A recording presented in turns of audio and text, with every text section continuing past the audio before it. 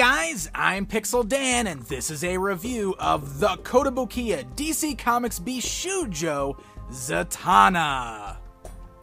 That's right, the Bishoujo lineup continues on with more beautiful ladies from the DC Comics universe. So let's go ahead and check out Zatanna. As you can see, she comes in that same style window box packaging we've seen for the other Kotobukiya Bishoujo statues. It fully showcases the statue within, and you'll notice at the bottom portion of the box, and on the side of the box, we are treated to the original artwork that this statue is based upon.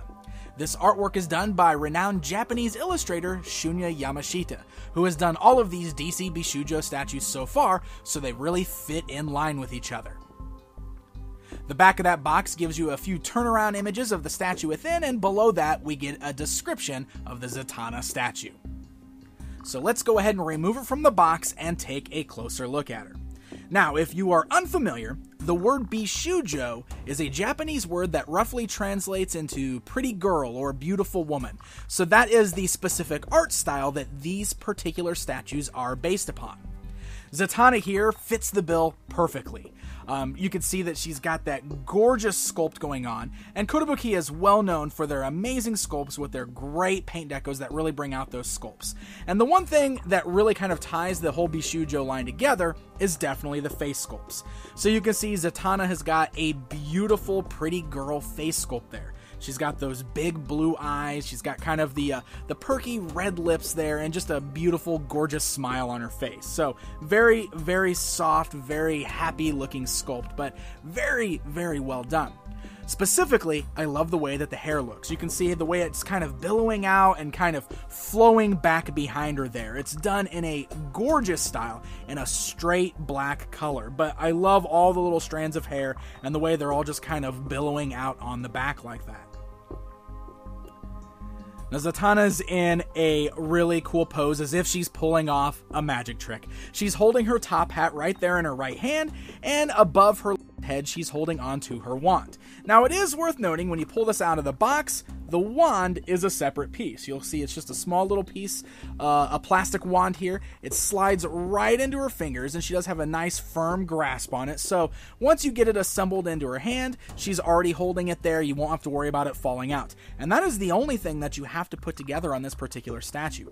The rest of it comes out of the box perfectly ready for display. She stands 10 inches tall, and you'll notice that she is positioned on a golden circular base with a Z on there for Zatanna.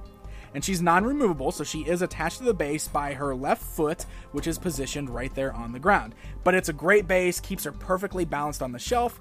She's got her right leg kicked up, which is awesome looking. I love those thigh-high boots there with the heels. And then I think one of my absolute favorite details on this is that the nylon stockings that she's wearing are actual nylon. That's right, these are separate pieces over the statue, so she has a realistic stockings right there on her legs. I think that makes for a really, really great touch and helps to make this statue really kind of stand out as something special.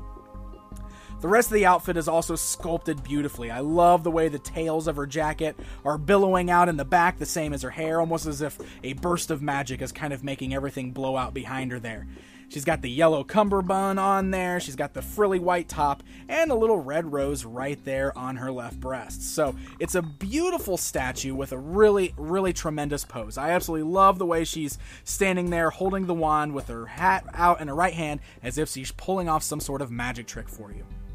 It's a gorgeous statue all around with a beautiful paint job, an awesome sculpt, and it's a very solid construction. So it's a gorgeous piece to add to your collection and will fit in perfectly with the rest of your DC Comics Bishoujo statues from Kotobukiya.